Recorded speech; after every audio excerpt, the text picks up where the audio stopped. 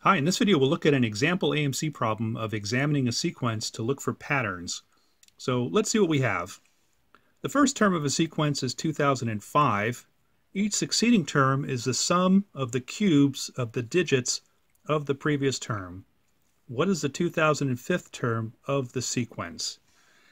So we're dealing with cubes of digits, and I'm not aware of any formula that's going to help us here.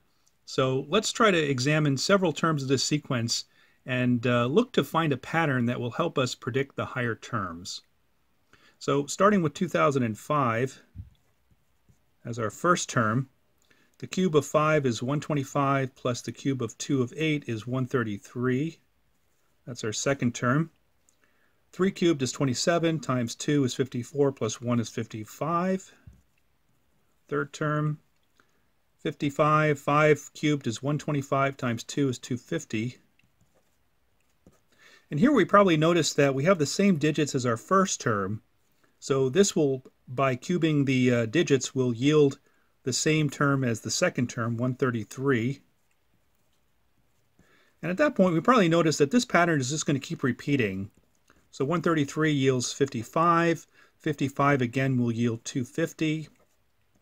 And this seems to continue. So with every grouping of 3, this pattern repeats. And what that means is that the remainder upon division by 3 of the term number will be helpful in predicting the higher terms.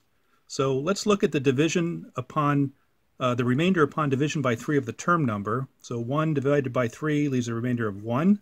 2 divided by 3 leaves a remainder of 2. 3 divided by 3 leaves a remainder of 0, and so on. And that continues as well. And here we can now then look at what the 2005th term is. We're trying to find what the remainder upon division by 3 of 2005 is. And we notice that 2004 is an even multiple of 3. So 2005 will give a remainder of 1. And that's really important now because 1 matches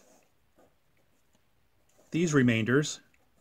And then it's pretty clear that the term value for 2005 will just match the term value for the 4th and the 7th term, and that is 250 for choice E.